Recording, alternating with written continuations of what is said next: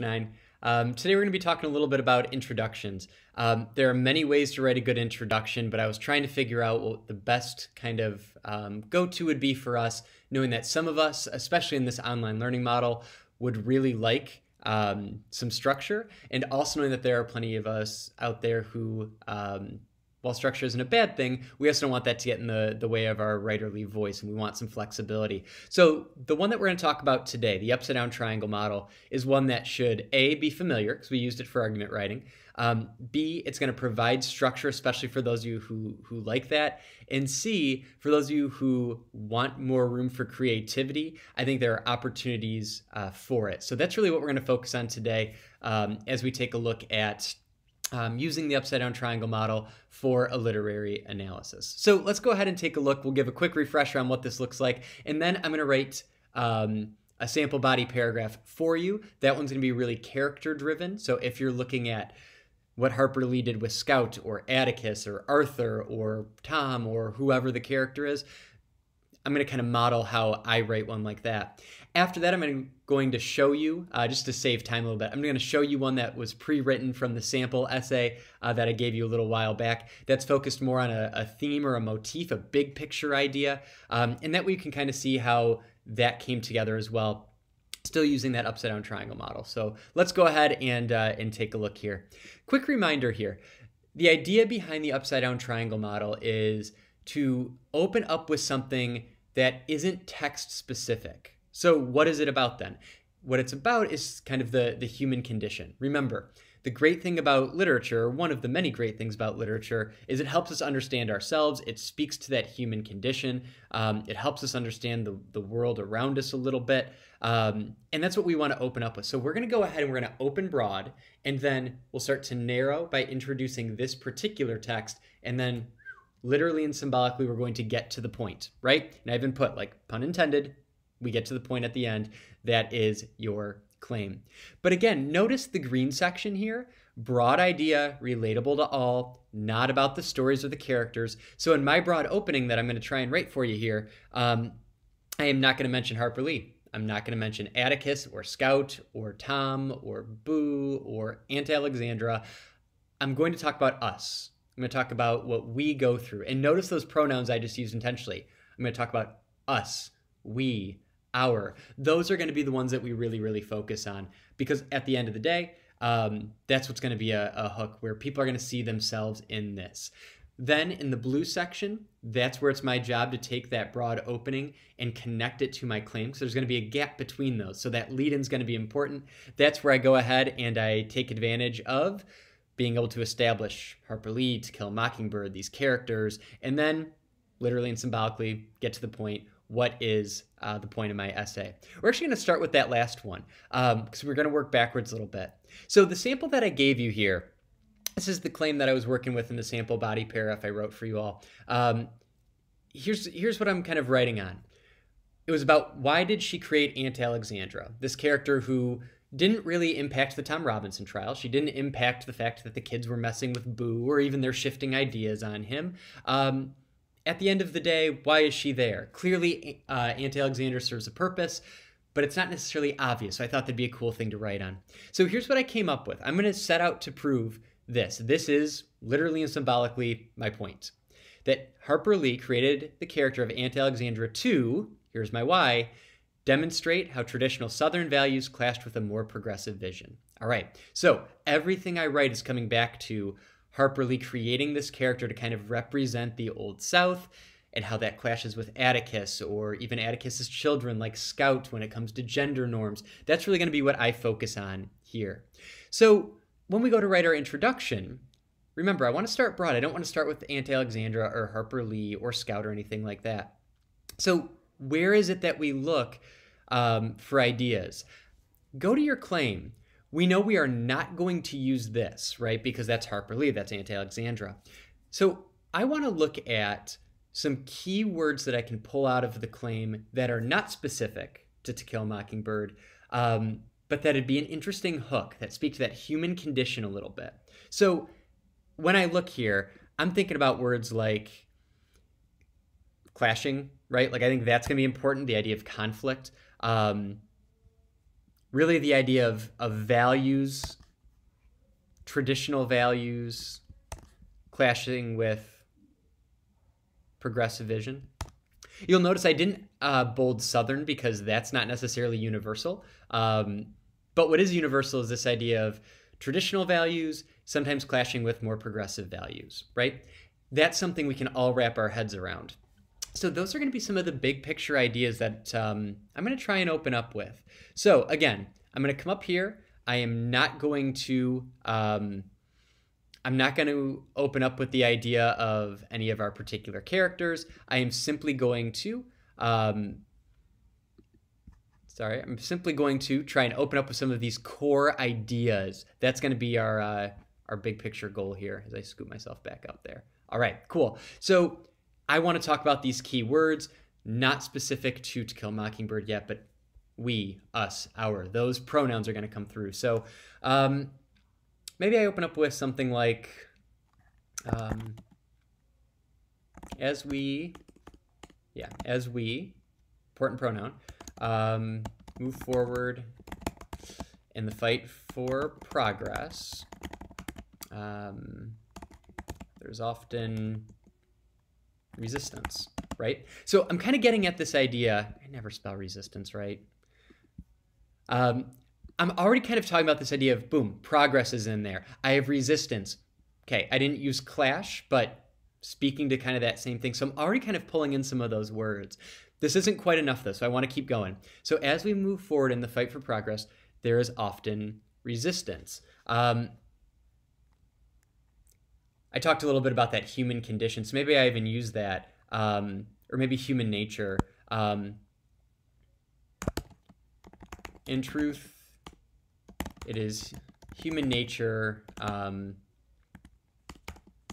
want to hold on to the values we grew up with.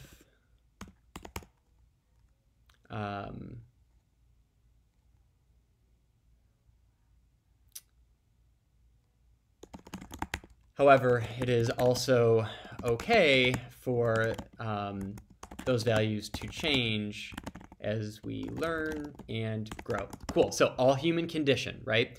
Maybe even one more sentence here though, because I really want to drive home this idea of conflict. So I think I'm gonna try and do one more sentence here that really plays with this idea of like clashing, conflict, something like that. So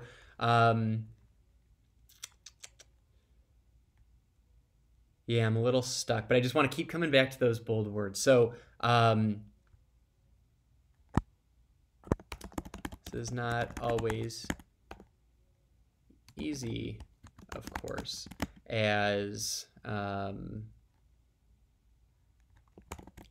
these competing ideas can often lead to conflicts,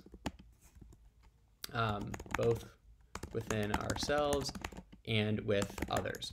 Cool. So now I feel like I've really hit this idea of traditional values clashing with progressive visions. And I even try to get in this idea of within ourselves, which I think is true, and with others. This is going to be kind of my link then to Aunt Alexandra. So I think this is plenty. At this point, I think people are on board with this human condition. So now I've got a job to do. These things alone feel like there's a gap there, and there is. That's what the lead-in is for. So I have this idea of different values, right? I've got Aunt Alexandra. I've got to find a way to link those. Let's go ahead and take a look. And I'm going to go ahead and just establish my author and book right here. So I'll do something like this struggle. So that struggle I just talked about, right?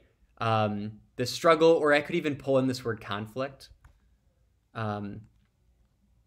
This conflict, that way I'm really pulling these together.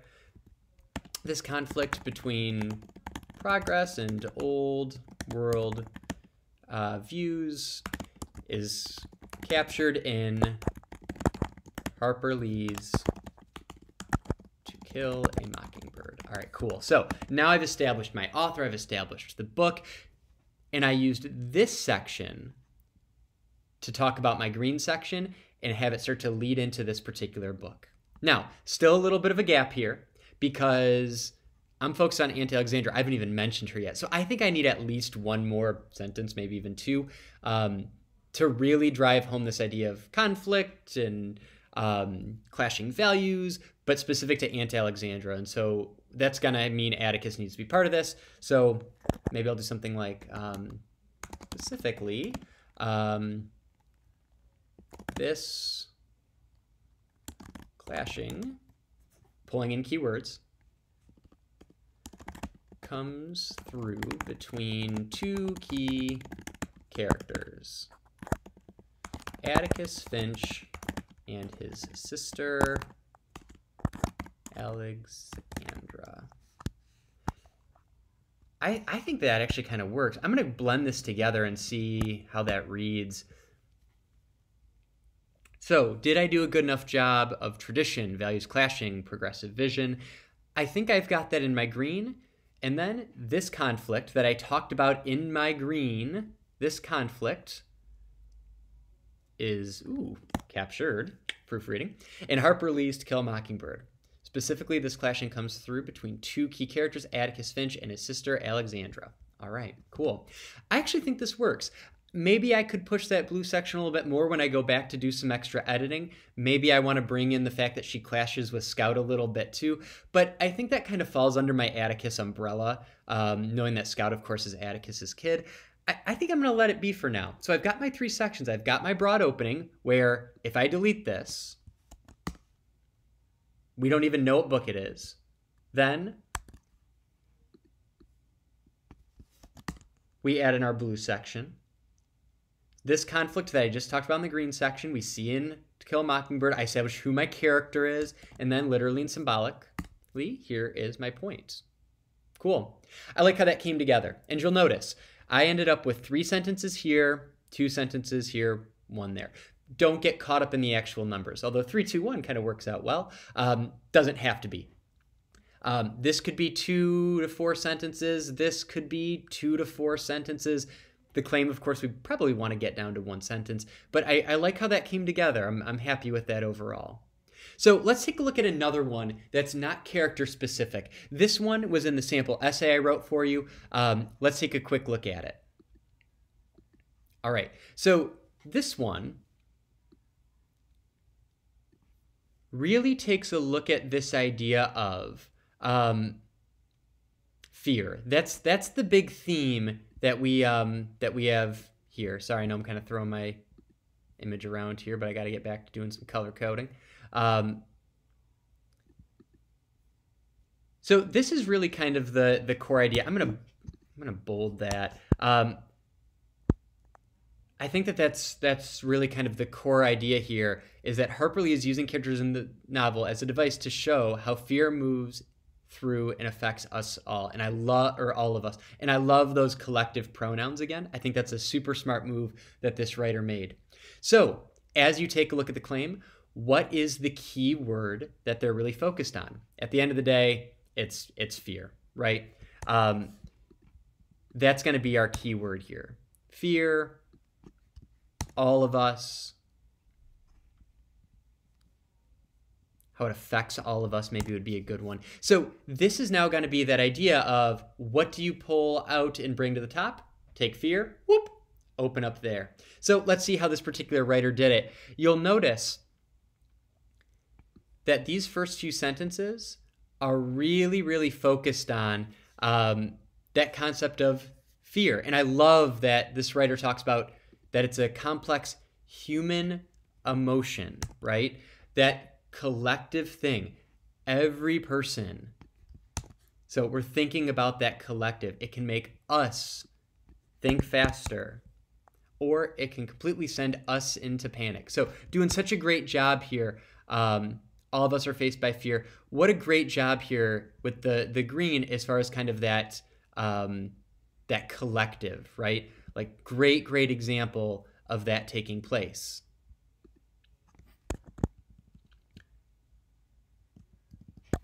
So then our next section here becomes that lead-in, because if we take that away, we've got a gap. So we need to go ahead and insert something specific to Kill a Mockingbird. So this, everything they just talked about, this is the same for the characters in Harper Lee's classic novel To Kill a Mockingbird. Whether it's the children speeding past the spooky house on the street when they walk by it, or Mayella testifying against an innocent black man for fear of losing her reputation, Harper Lee uses the characters in the novel as devices to show how fear moves through and affects all of us. It's a really, really good intro that a student wrote a couple years ago. And again, we've got our green, we've got our blue, we've got our red, but beyond the color combination, what we have is core idea of fear pulled up to the top, discussed in detail here, and then this, everything they just established, is what we saw in To Kill a Mockingbird, and then we lead into that claim. So you've got two really, really good examples here of pulling a key idea out and bringing that up to the top. In this example, it was fear. In the one that I wrote for you, it was the idea of like clashing values.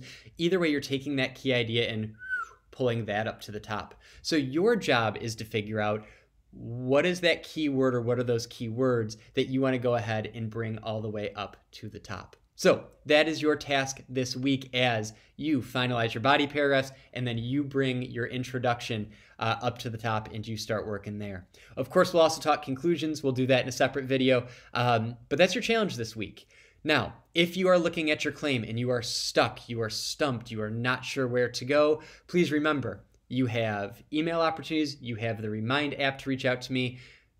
You also have office hours every single day this week from 9:30 to 11. I'd love to see you sign up for one of those time slots. I would love to brainstorm with you and kind of work on this together. So look at your schedule, make a plan, maybe even sign up for something today, for later in the week, something that works for you. So looking forward to working on these introductions with you and seeing how they come together. Best of luck. Happy writing.